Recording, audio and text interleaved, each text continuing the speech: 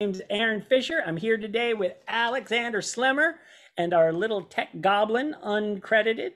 We're here from Conjuror Community, the world's best magic club, and today we're going to be looking at the magic of one of the greatest club and stand-up parlor magicians of all time, Paul Potassy. So do us a favor, real quick, hit follow or subscribe, and you'll be notified the next time we go live with a show like this one, or who knows, maybe even better. Alex Slemmer, how the hell are you? I'm great. We're going to watch some more Paul Potassy. I've been having so much fun watching all this this stuff from this guy. He's really, really great. It's from another era, but you can see all the things that you want good magic to have. All those elements are there, and it's you know, I say it often, inspiring. It's why, you know, why we put this thing together. We try to find magicians that just inspire you to just be a good magician. And it looks like today he's going to be doing some card stuff. So you know what I say to that? Yay! Yeah. I don't like card stuff. I get excited when I hear there's going to be card stuff. So let's do it. Let's do this thing. It's going to be fun. We're going to get into it with, really, it's sort of a classic thing here. We'll get into it and we'll talk about it afterwards. I'm sure we'll have plenty to say. René, be so kind. I'll shuffle this deck. You will be so kind, please, now. Just think a card. Did you think a card? Yes. The card you thought was black or red? Black. Black. Can you please hold your right hand like this? You only thought the card. Correct. The card is here in the deck somewhere, and except you, nobody here knows which card you thought. Correct. Can you tell us which card did you think? Do you want me to? Yes. The Six of Clubs. The Six of Clubs. Turn the top cloud. Oh, no. Pretty good. Now, Frank, are you married? Not anymore. I like the idea. I like the laughter when you say it. It must have been a wonderful divorce. Oh, yes. Frank, can you be so kind, bend forwards? Just think a card. Okay. Did you think one? Uh-huh. Yes? Was it red or black? It was black. Black. Was the card which was a number or a picture card? A picture card. A picture card. We will try. I cannot always get it. Can you tell me which card did you think? Ace of spades. The Eight of Spades. Ace. The Ace of Spades. Wait a moment. When I showed you the deck, have you seen the Ace of Spades in the deck? Or did you only think it? No, I saw it. This is impossible, my dear friend. Because all the time I had the Ace of Spades in the deck.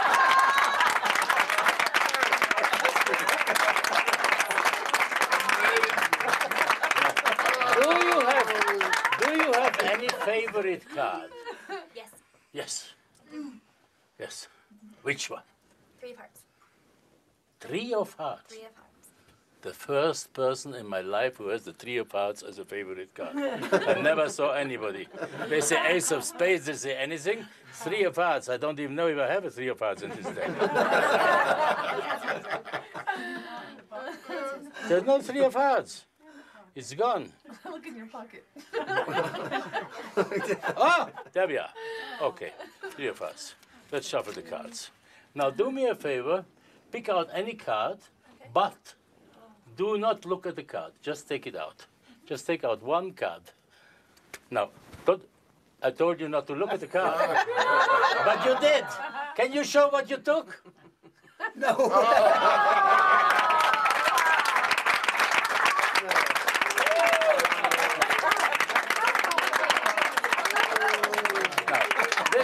This time, you promise you will not look. You just take out one card.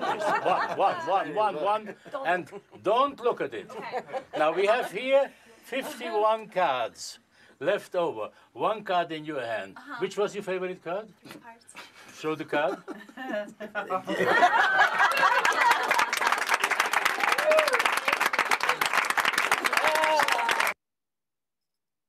Wow.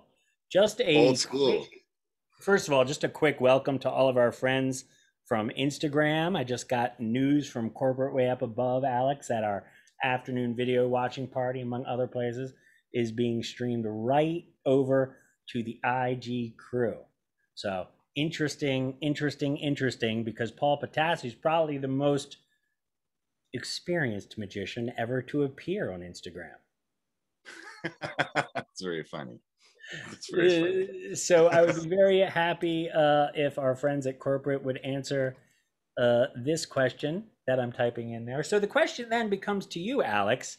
Wow, looks like Potassy has his table magic set, and it looks like he is hanging out there doing think a card stuff, kind of Burglasian think a card stuff.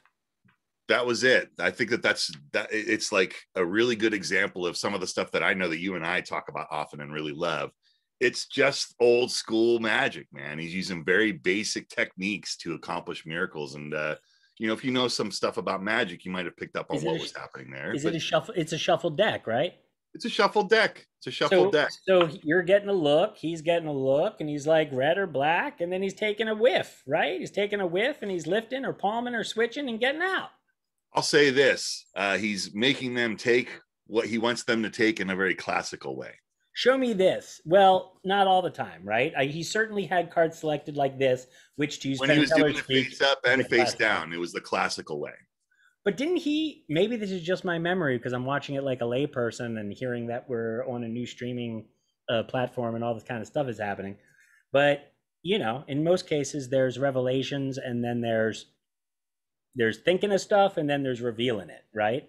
And so people were naming cards out loud, but I saw a couple points what either looked like this, and I wasn't sure. Was he having people thinking of him that way or or this way? Yeah, he was doing the same sort of thing that Burglas would do, where it would be a spread. But I mean, he was doing the classical method, but just in a face-up way, right? And he's just going for a card. And if you go back and watch the footage, and I encourage people that are here that are studying magic, go back and watch the footage. You'll see on the second one, he's having trouble. He missed, right? And he had to rescue himself out of that situation and have it be revealed in the pocket, right? I don't think that was the intended effect on that one. I got an idea. Let's go. This is because look, for anyone who knows me or Alex, we can talk about think a card with a shuffle deck, with a stacked deck, with a deck that has been so glued together it's not even a deck anymore. We can glue a deck of cards in so many different ways. It would have to even fool Teller, although of course it'd be so deceptive he would not know nor admit that happened to him, because how could he know? So what I'd like to do, because I think this is a smart thing to do, is now we're all together, let's move on to the next two pieces, and if we're lucky, maybe we'll come back and we'll take a look at that first one again. You like it? I like it. Oh, that is so exciting. Let's go. Let's get into the second one then, and let's have some more fun. It's great. This one's interesting. In former years in Germany. It's just interesting because it's different, but it's similar. You're going to see very similar things to things we've looked at in the past on this one, but it's interesting. Could I just say something before we get started? Yeah. We had a lecture with the great Tony Clark the other night, and he was doing this amazing Slidini material. I wish to God they hadn't changed, but you see that clear lucite table that he's performing on? Yeah. The next time we get Tony Clark to teach us, we want him to use a table like that. Yeah, we do. Yeah, we do. A lot. Because you can see all kinds of stuff going on that you might want to see if you were learning magic. And of course, that's part of Potassy's charm, is that he's letting you see everything. And of course, there's nothing to see. Doesn't he remind you of a sort of a happy divorced man in the early 50s? It's pretty funny. In former years in Germany, the deck of cards held only 32 cards. For the game of skat, which is the most famous game played in homes, they use 32 cards, which means the number 2, 3, 4, 5, and 6 are not existing in the deck. The deck starts with number 7. 7, 8, 9, 10, king, queen, ace. Jack, I forgot. May I ask you to count down those 32 cards on the table if they are really 32 cards? 1, 2, Loud voice, please. 4, 5, 6, 7, 8, 9, 10, 11, 12, 13, 14, 15, 16, 17, 18, 19, 20, 21, 22, 23, 24, 25, 26, 27, 28, 29, 30, 31, 32. Very good. So, Frank, Yes. take the cards. Y divide la baraja en el medio para tener dos barajas iguales. You want me to shuffle? No. I ask you to cut the deck in the middle and make two about equal heaps. 2. Careful, big guy. No. No. If these heaps are equal, okay. Close. Pretty close. 2 packs. You take one of those 2 packs. Which one would you take? Take it, please. And count it down on the table, and I will show to you how you count. Wait. You count like this. 1, 2, 3, 4, 5. Always you say 5, you stop, please. You make a pause. Okay. Okay? Loud 1, voice. 2, 3, 4, 5. Can I ask you to take the other cards? Do you have a pocket? No, I don't have a pocket. Do you have a bra? Could you take the cards and put them in there? Very good. Now, can I ask you to continue? You count until 5. Again, 1, 2, 3, 4, 5. On top? Yes. 1, 2, 3, 4, 5. Pause. Work again. 1, 2, 3, 4, 5. 3 times 5 is? 15. When we have 15 cards on this side, how many cards does have René? 17. Mathematics, congratulations. Take the cards, please. Empty your little pocket up there completely. It's empty. Empty. Put the cards in. So, René, Yes. 17 cards here. No, 15. 15 cards here and 17 with you. Would you be so kind and count the 17 cards on the table? Loud voice, please. No pausing at No 5? pause for you. Okay. 1, 2, 3, 4, 5, 6, 7, 8, 9, 10, 11. And the rest. No, there's no more. René. 6 more cards, please. I don't. Now we have to search. Frank, just a moment. Can you put your arm on the cards? Put your arm on the cards. Frank, did you ever have any problem with the police? So far? Not lately. Can you take your cards out and count them down here on the table? Okay. Without pause. 2, 3, 4, 5, 6, 7, 8, 9, 10, 11, 12, 13, 14, 15. Stop. How many more? 1, 2, 3, 4, 5, 6. Oh my God. Hold it. It came out of- Put the 6 cards on top of the 15. Makes together 21 cards, yes? Right. Take the 21 cards and sit, please, on top of them. Eagle-eyes a little bit. Okay. So we have now 21 on Frank. Under Frank. 21 here Yeah, under Frank. and 11 with you. Would you please count your 11 card loud? 1, 2. What? Can I search?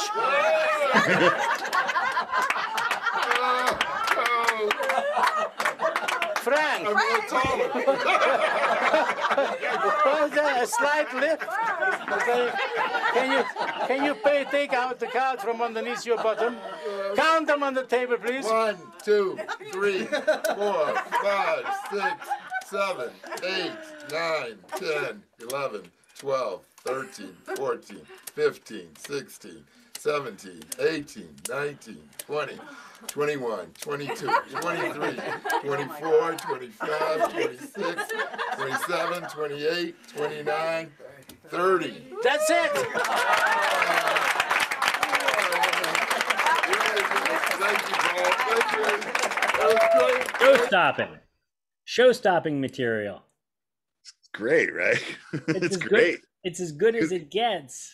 And it's too much counting, like at every stage, but the counting makes it more interesting. You're like, wait a second, is this really happening? It's good, man.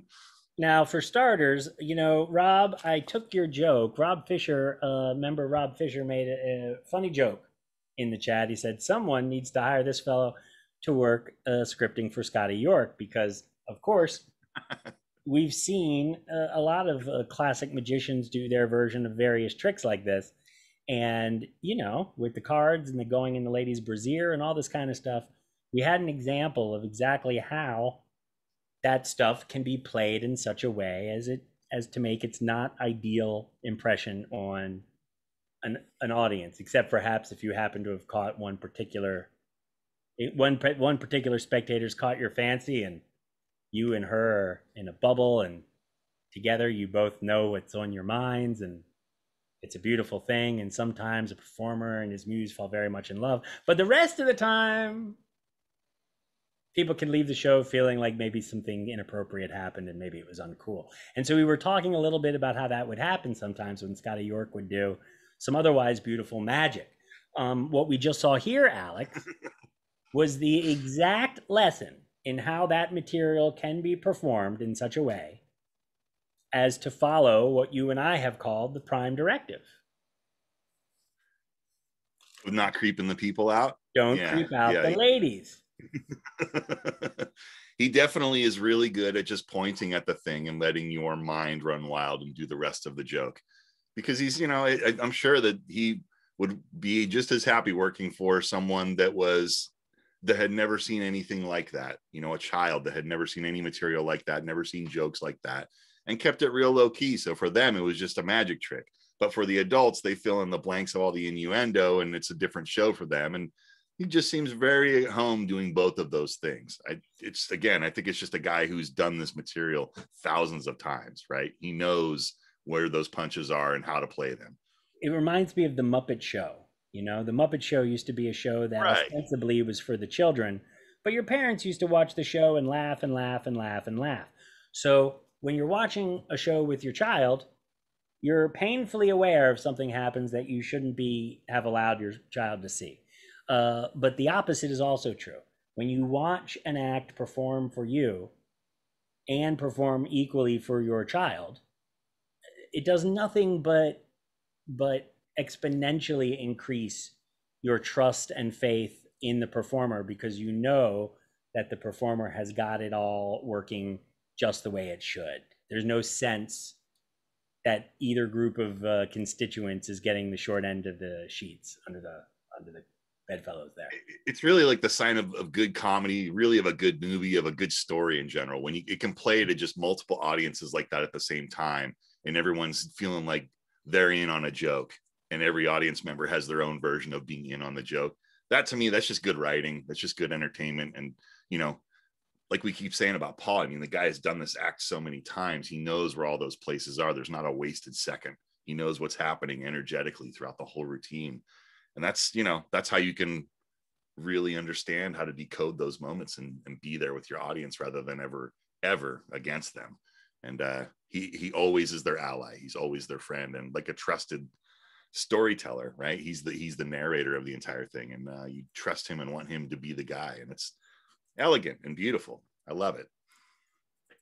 And very different, like I said at the beginning, right? Very different from most of the Cards Across routines because he's like, there's not a moment where he's making the effect happen. It's almost like he's not in on it. And he's like, what are you guys doing? Where are these cards? How are these cards moving around? Right. There's never a moment where he like takes credit for it. And now the effect happens, which is pretty different from most of the ways that we've seen a lot of professionals do this very routine, you know, a lot of the same techniques, but effect wise, pretty different. Can you tell me, is it easy for you to recall stage by stage what the effect was? At the beginning, he had the 2 piles of cards dealt out, had the spectator take a pile, he took a pile, and the spectator counted out their cards, right? He gave the other pile of cards to the lady spectator. She then hid those cards in her own way. And then the male spectator counted out his cards again, and now he had more cards.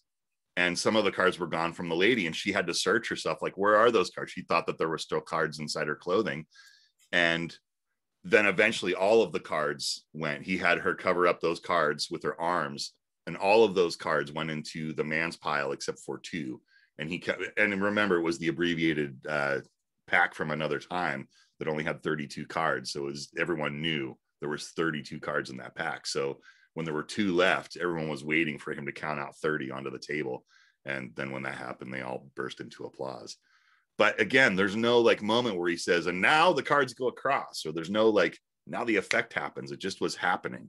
And that's very interesting, just very interesting way to play that effect.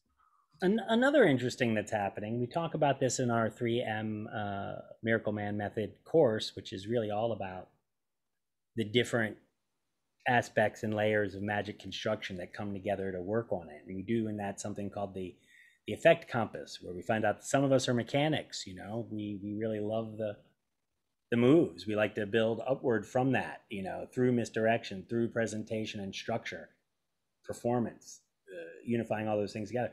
Other people are natural born showmen, and they have to sort of pick up technique along the way and make sure that it doesn't get in their way. Well, I think when we watch Potassy, we see a perfect example. Dance 10 looks 3. We see a perfect example of a guy whose technique per se may cause some of you to blush if you're technically minded.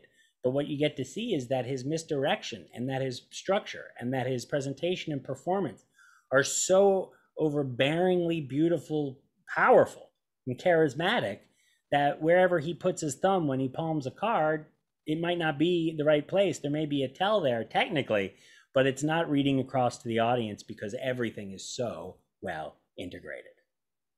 Agreed. He's really, it's the showman over the top, right? He's got them connected to him so tightly that they can't look away. They're right there with him.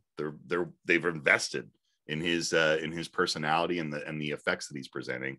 And he keeps, you know, despite the technique maybe not being as clean as some might like, the structure is so good, the effects are so good, you're with him in the communication of everything that's happening, that you don't have a chance to really look away. And it doesn't matter.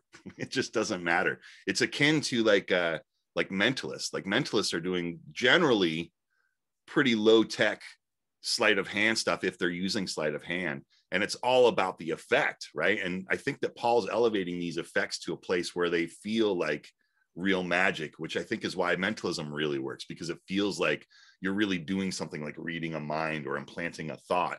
And when you're playing with effects at that level where it seems like it's real, all of that stuff about technique that goes out the window, because they're with you, they're connected, they're trying to see the flower bloom in front of them, right?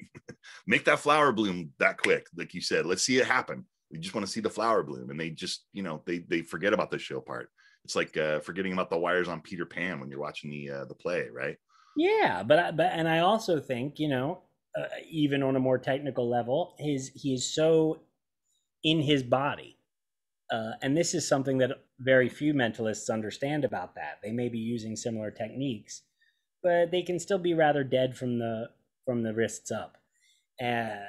Potassy is in his body. He's in his arms and his torso, and he's moving. And so where his thumb is in the mixture, if he's palming this card, as he's turning this way, as he's moving into this next beat, there's just too much dynamic movement and action happening for anything like that to happen. When you sit like Earl Nelson and you say, watch carefully, I'm going to take the cards and I'm going to do something like this. Well, you may need a lot more technical perfection there, but notice how many of the tools of a performer are being chopped off. You're forcing all of that attention into this narrow spot in between here and there. And Potassy isn't doing that. His frame is as big as the stage, as big as the audience can take it. And so little minutia like where his thumb is going, well, it doesn't have such a spotlight on it. And you can really tell in a film where all of that misdirection and stuff doesn't work quite the same way. In order for it to work on screen, it's got to be so, like I say, all-encompassing. It's got to be so thorough and completely bound to spell, so to speak, so that it takes hold of your attention in the same way it does on stage and you don't have any clue what's happening. It's really just the most remarkable example. I'm going to look up that routine as soon as we're done in the Magic of Paul Potassy, I think it's called, Lotus. It's in the book. Yeah, it's in the book. That book is awesome, by the way. And I remember going up to the castle to have to get my copy from him, and it was very exciting. But what a wonderful routine, what a wonderful example of how to perform it. Just astonishing. I can't wait to see what's happening next. Yeah, let's get into this next one. This one's like another one of these big show pieces. It just seemed like a good way to end this this whole discussion today, is just to get into another big show piece, but a good, good example again of Paul being Paul. Let's get into it. I will come now to a little experiment, which is an experiment for which I have brought a special deck of playing cards. Not all people possess special deck of playing cards. The one I brought here is a deck which has been in Spain issued about 10 years ago. And this deck of playing cards, there were only 1,000 printed for a charity affair, and I got one, bear the signature of King Juan Carlos of Spain and Queen Sofia. All oh, wow, is 52 this Lee cards. Asher talking? And now I want to do a special experiment with these cards. Young lady, Yes. would you be the one to help me? Sure. Yes. I have here for you 3 pencils. You choose one of those 3 pencils which you will sign. Black, red, or blue. Your choice. Blue. Okay, we put the 2 others away. And you take now this deck of playing cards in your hands. Okay. Open it up and look if it is a normal deck of playing cards. After you have found out that it's really a normal deck of playing cards, you tell me yes. Yes. Yes, it is. Now, then will you be so kind, please, and take out any card of those 52 cards which you like. You have an absolutely free choice.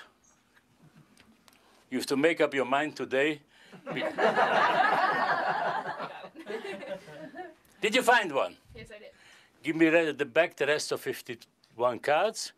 And you take now this card, take the felt pen you have chosen, yes, open it up, yeah, this is funny felt pen, it only writes when it's open up.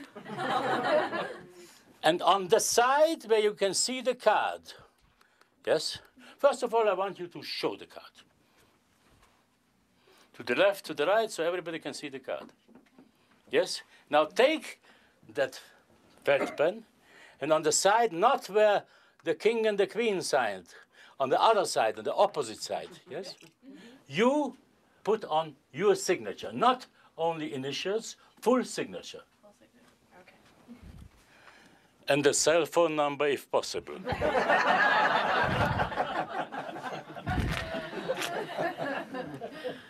Have you done that? Fantastic. Now, give me back the... We will ask a gentleman as well. You have been already involved in the show. You were not yet involved in the show. Give to the gentleman behind you the felt pen. And you as well, on the same side where the young lady has signed, sign the card. From you, I do not need the cell phone number.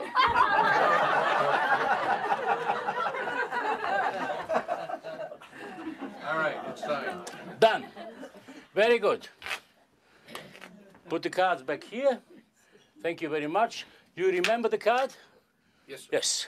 We go to shuffle the cards first. Who is a good shuffler? Young man, how good are you in shuffling? Would you be so kind, come a little bit closer to me? Take the cards and shuffle. I have for you something here. Can you please stand up? Yes, I have a wallet. A wallet. Against magician sealed up. Will you please hold that wallet with 2 hands? Okay. And stand here behind the table. Young man, have you shuffled? Yes. Vaguely, barely, or well? Well. Well. Can I ask you, sir, do you remember? Thank you for the pencil. What was the card you signed? It was a king of diamonds, I believe. King of diamonds, you believe. What do you believe? King of diamonds. King of diamonds. She believes the same. Would you be so kind, please, you have shuffled the cards, look for the King of Diamonds. You know how the King of Diamonds looks? I think so. Little bit reddish. He had a party yesterday evening. Did you find him already? No. No. Can you please work faster? No, it's not in there. What do you mean it's not in there? It's not in there. It's not there. Madam, the King of Diamonds is not in there. It's funny. Every time I do the trick, same thing happens. Would you be so kind, please? And hold this wallet high and pull those strings down and throw them down here on the table. One by one. Yes? Very good. Wonderful.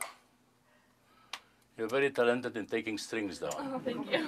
So open up the wallet. You find something in there, that thing you take out and show to the audience this side and that side, both sides, turn it around. Yes.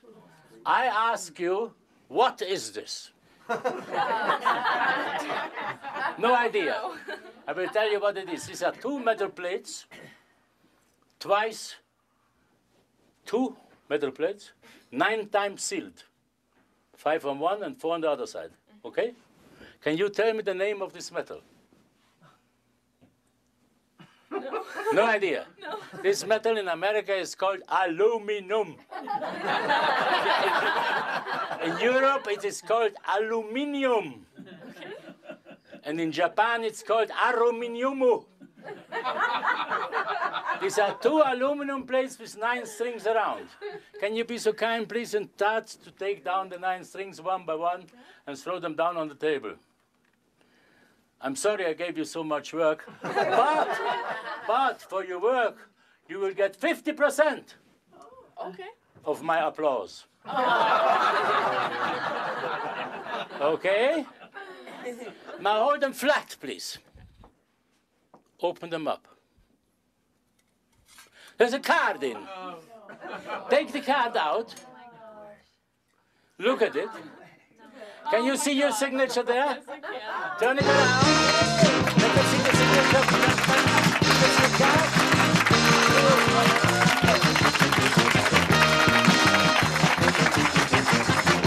Thank you very much. That's one of the marquee tricks in the book. Right. That's right.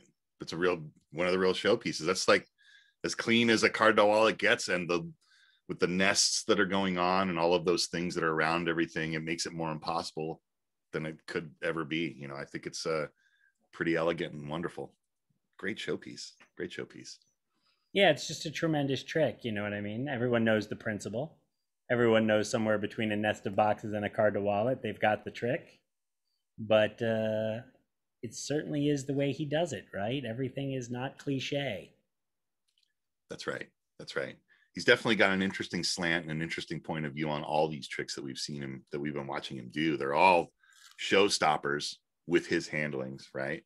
But they're all classics of magic. And to me, watching a guy like Paul Potassy, it's just breathing life into these old classic pieces of magic that maybe you've just read on a cold hard page, you know, you just read in a book, and being able to see a professional actually make it into something that's interesting and that you care about and that you're invested in. Like, that's it. That's what we're shooting for. That's what we're all shooting for as performers, is to try to, you know, get something that feels like that, but just as us doing these things. And I just love the example. Honestly, I love the example. It's absolutely wonderful. Now, Robert Battle has a question about whether we should be more dramatic with the magic moment, and that's a fine question. And as we promised for our members, we're going to go have have a little after show here where we're going to re-watch that first routine, the think a card, and see if we can dissect what's going on a little bit for the benefit of our members. So for those of you who are just joining in for the fun on Instagram or YouTube or wherever the heck you are, thanks for joining us today. Do us a quick favor and click follow or subscribe so you'll be notified the next time we go live, which will be in a couple of days. So thank you all for watching. Stick around if you're in the club, and we will do the after show together now.